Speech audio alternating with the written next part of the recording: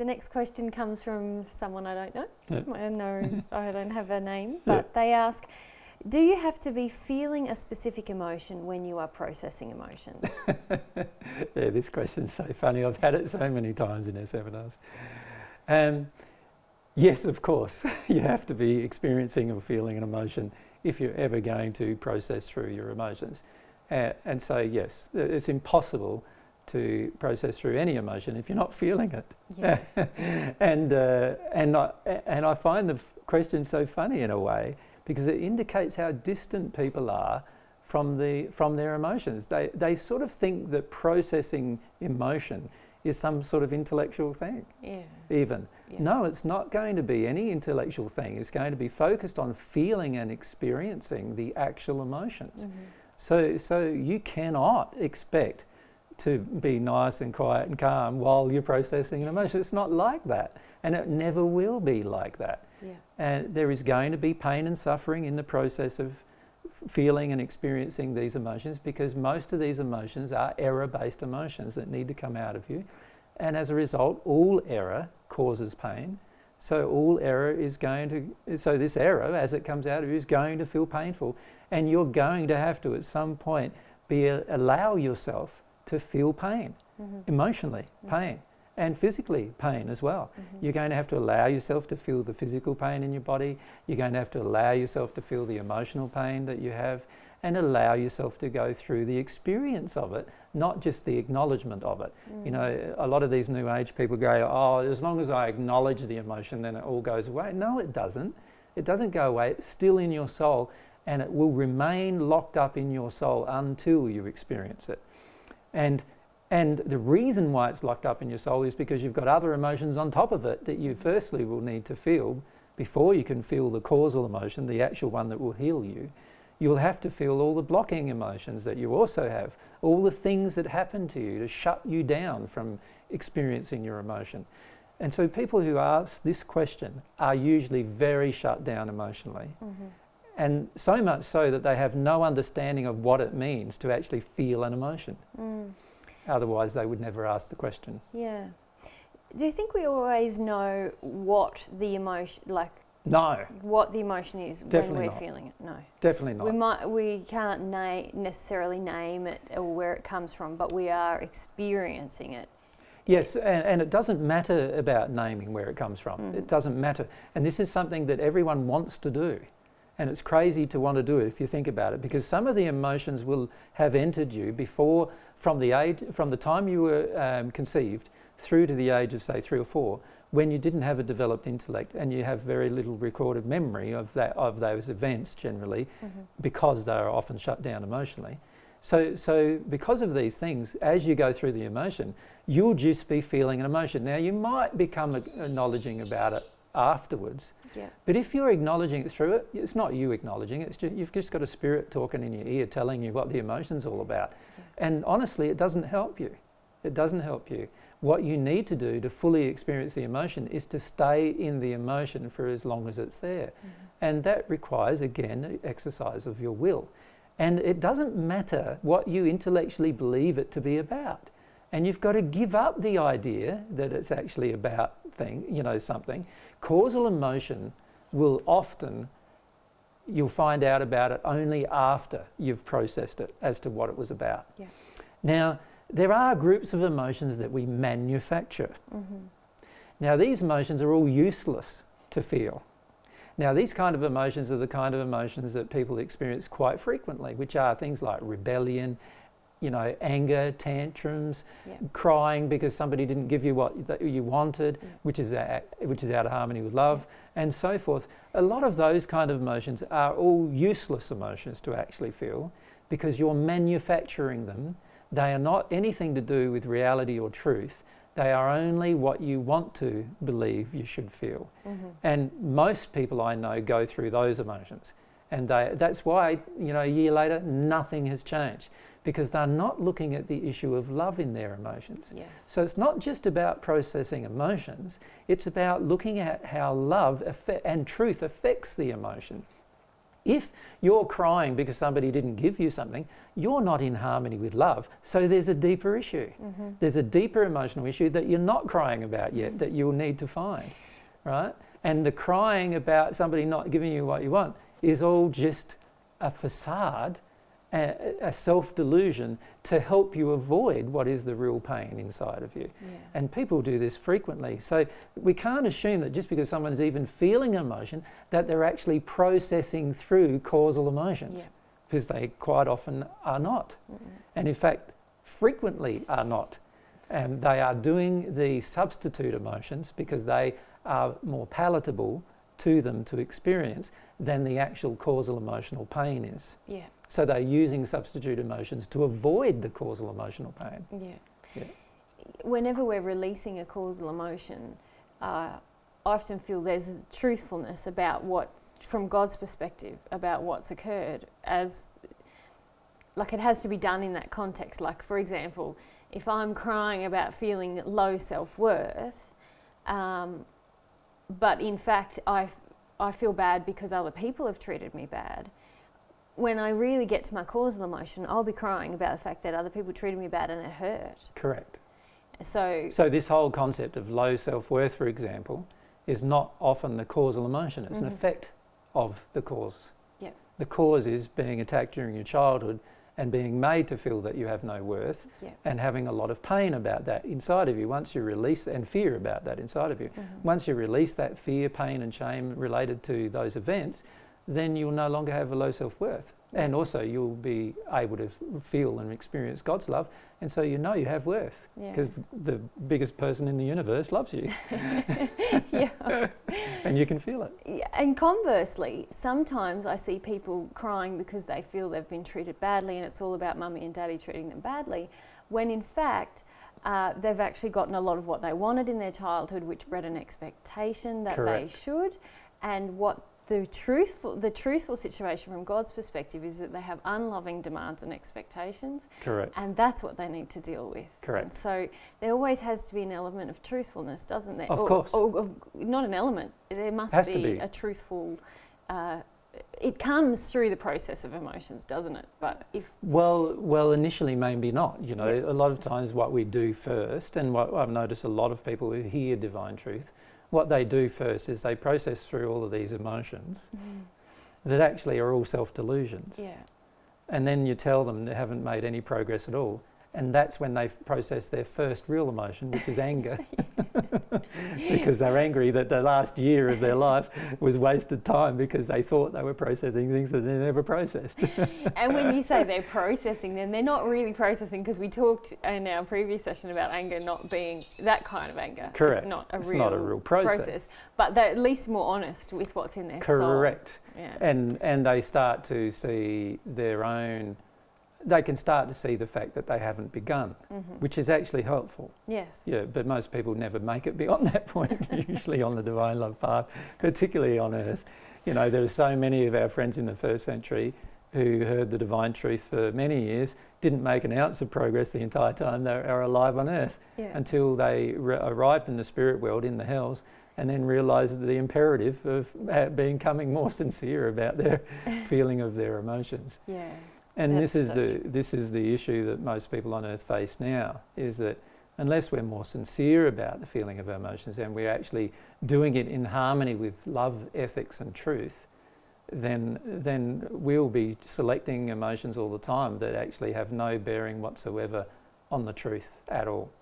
So maybe if I give an example of that, an example that you've already raised, and that is this example of, let's say I feel you don't love me. Well, the reality from God's perspective is that you don't have to love me.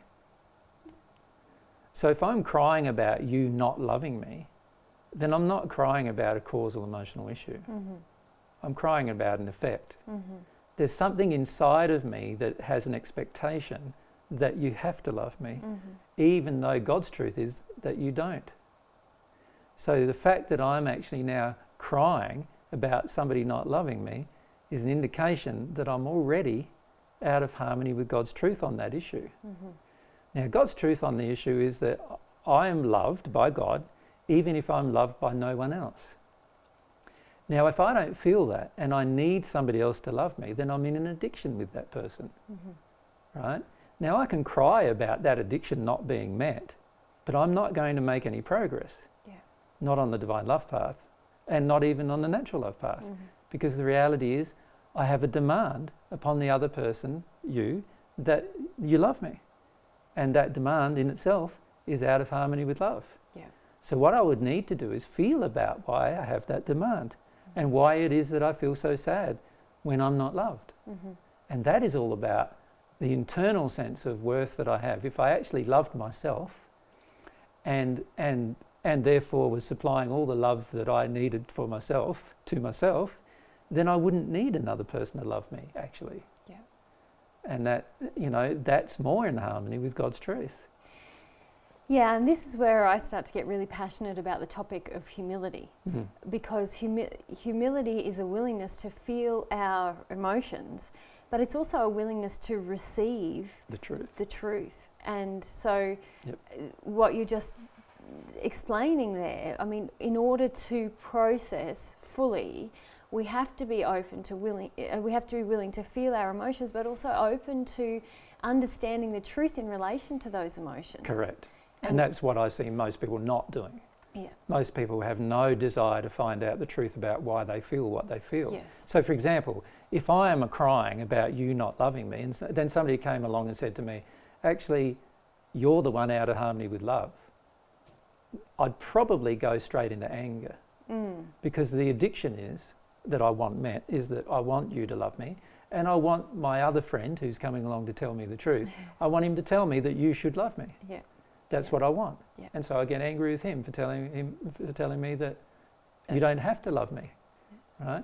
So that's an indication that I'm still in my addiction emotion, and I'm only crying because my addiction is not met, which is really an expression of rage. Yes. It's not an expression of sadness at all, but rather rage. And this is where we often are with our emotions. We think we're processing something when it's got nothing to do with God's truth whatsoever. Yeah. And if it's got nothing to do with God's truth, then it's highly likely that we're not processing anything. Yeah. We're just living in our delusion, and we're living in our addiction, and our addictions are not getting met, and all we're doing is expressing our rage about our addictions not getting met. Okay, so if we recap then what you've said about processing emotions. The original question was, are we going to be feeling a specific emotion? Yeah, and the blunt answer to that was yes. Yes. So, and we're going to be feeling in that we'll be crying or shaking, or we'll be, it'll be an overwhelming... Whatever the emotion is. It'll be an overwhelming experience of emotion. Correct. Yep. Our soul will go through a process of feeling and experiencing the emotion, and that means that there will be outward demonstrations of the experience. Yes. So, you know, when we feel sad, if we're not having tears rolling down our face, then we're not really feeling sad. Yeah. We're just storing sad. We're not feeling living it. In sad. We're living in sad. We're not feeling it. Yeah. To feel an emotion, there will be an expression. There will be the flow of the energy of that emotion in you. And it will exhibit itself in both of your bodies. So if you're a spirit, it'll exhibit in your spirit body. You know, you have tears rolling down your face in your spirit body. Or if you're a person on earth, it'll exhibit it in your physical body. That's the way it will be. And it'll always be that way. Always. That's how God made it to be. Okay, so we're overwhelmed, bodily, spiritually, emotionally, when we're processing. Yes, but the emotion we're processing will be a truth about our life. It will not be a false thing about our life. So in other words, if I'm processing some emotion where I'm just in my expectation or demand, then that's not a truth about my life. That's a lie about my life. And of course there will be no release. And I can cry about those kind of things for the next 10 years and nothing will happen. And there are people in the spirit world who've cried about those things for 1,000 years and nothing's happened. Because they haven't processed, or they are not finding the emotional truth. Rather, they are relying on the lie and the self-delusion. And we can just grow the willingness to find the emotional truth within us, can't we? So it's not. It doesn't have to be. As this is another thing that you said in our discussion, that it's not an intellectual process. It's a willingness to find the emotional truth. And you said something beautiful, that it would be in harmony with love, ethics, and God's truth when we're processing emotions. So if we examine this previous example that we had, where I expect you to love me, and when you don't love me, I have a big cry about it, well, that's telling me that I actually have an expectation or a demand that you love me. Now, God's truth is, if I just tell myself God's truth, well, God's truth is that you don't have to love me. How do I feel about that? Now, initially, I might feel angry about that, which is processing a deeper emotion. But after I get through my anger and get into what I'm afraid of about that, and probably we'll start to go through fears like this emotionally. The fears will look something like, if Mary doesn't love me, then, and nobody has to love me, then I'm going to go through my life unloved.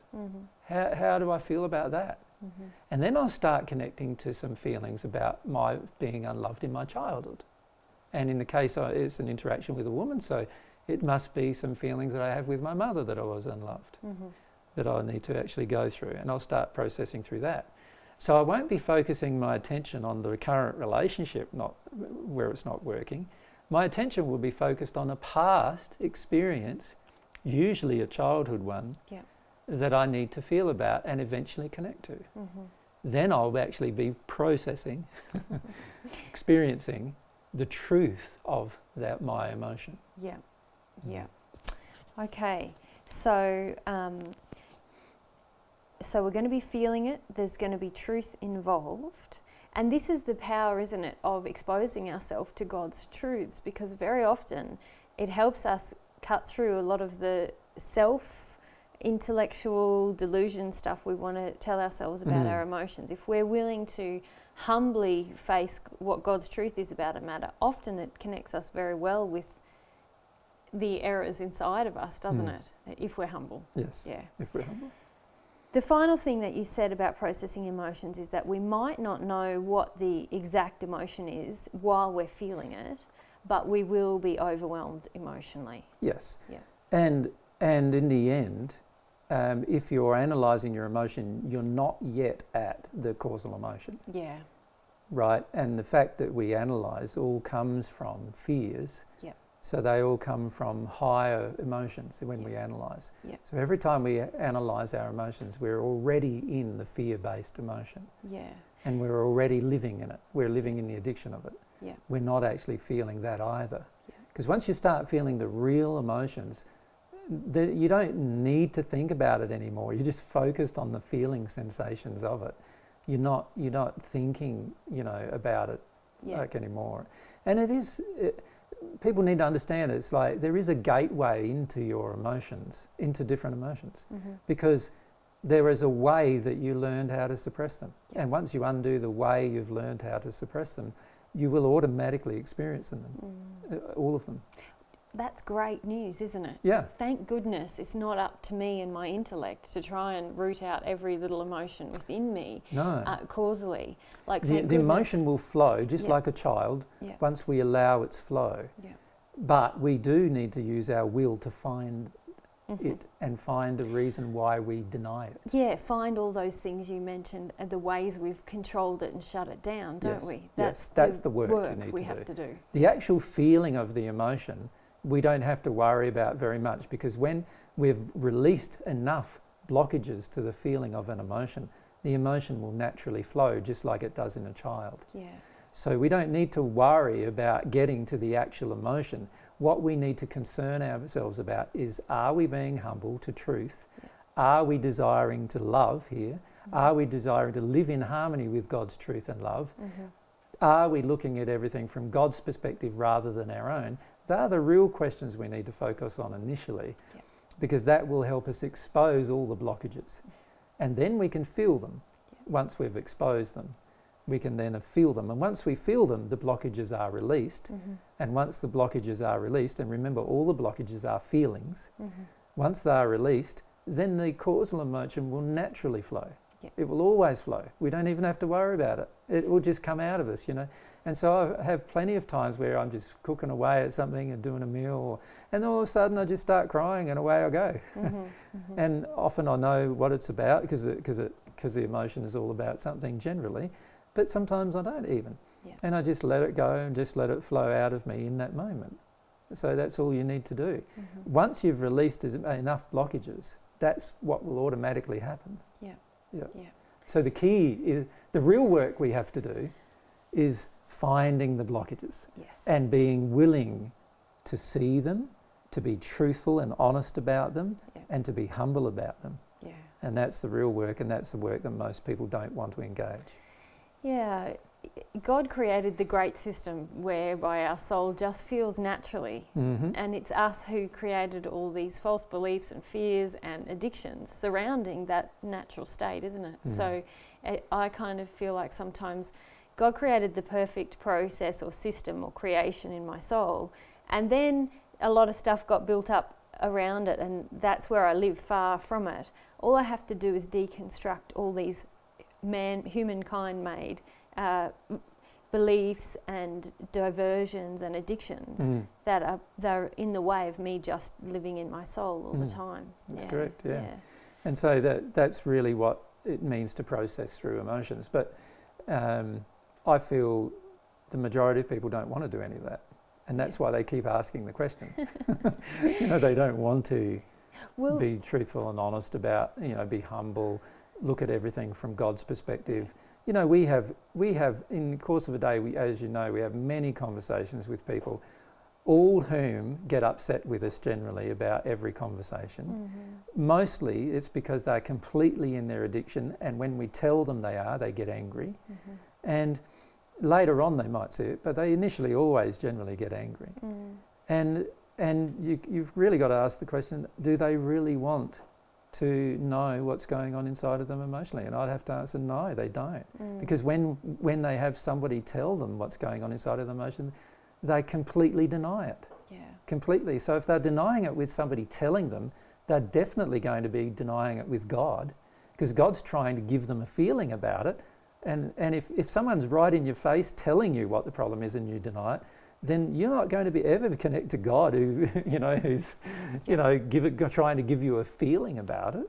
Yeah. So of course you're not going to process through your real causal emotions doing that. Mm-hmm. So there are many people, we feel, who have listened now for 5, 6 years or whatever, and the reality is they haven't begun this process yet.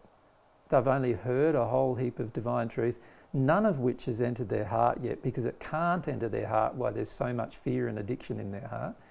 And there's a complete unwillingness for them to get real about their true emotional self and what demands are coming out of their soul, and what expectations they have, and how much rage and anger they have, and so forth. And until you get through those barriers, you won't be processing emotion. Yeah. You'll only be feeling emotions of self-deception. Good topic for another question, so let's move on.